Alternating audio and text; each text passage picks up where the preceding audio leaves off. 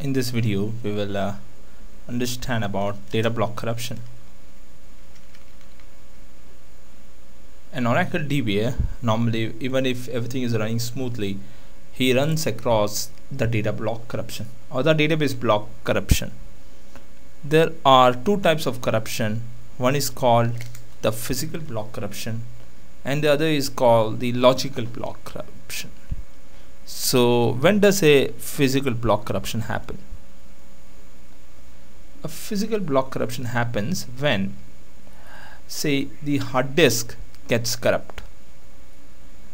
The hard disk gets corrupt, or say the Oracle memory gets corrupt, or any of these hard disk related devices gets corrupt.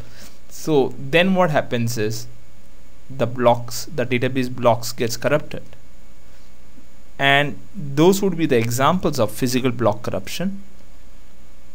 While let's understand what is a logical block corruption. In a logical block corruption, the block do not get corrupt, but internally the Oracle cannot understand the structure. So let me show you an example further. You see, in a physical block corruption, the database block is completely corrupt. So the Oracle database can't understand the data. While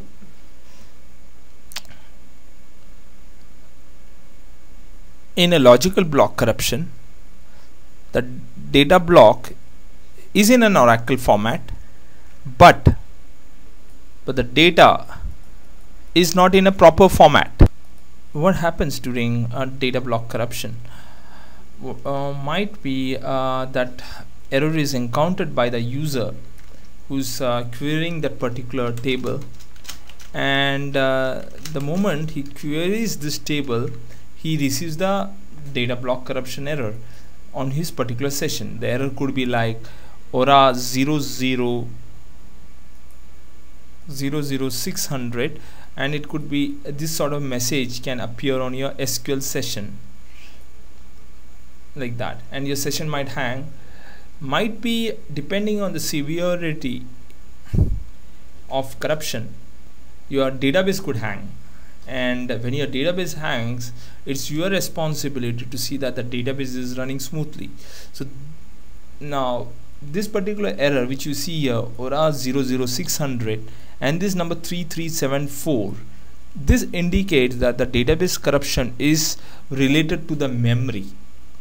3398 indicates a different value. So each numbers after the Aura 00600, the Aura 00600 indicates database corruption, while the other error number indicates the type of database corruption which you face.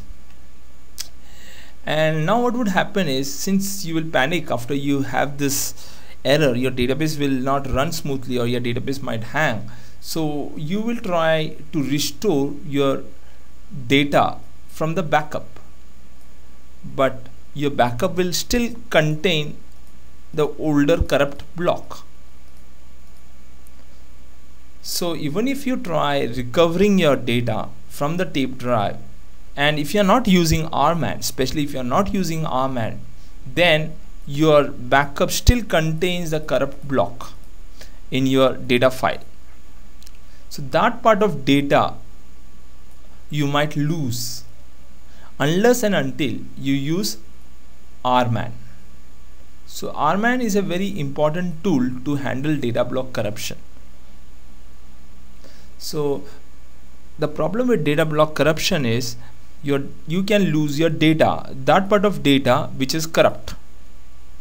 Even if you have a proper backup, like you might be having your database running in an archive mode, but if your data has gone corrupt, your backup is also having corrupt data. So the solution to that is using tools like RMAN and being prepared to handle data block corruption. So in the newer videos we will understand how to handle data block corruption, how to identify data block corruptions.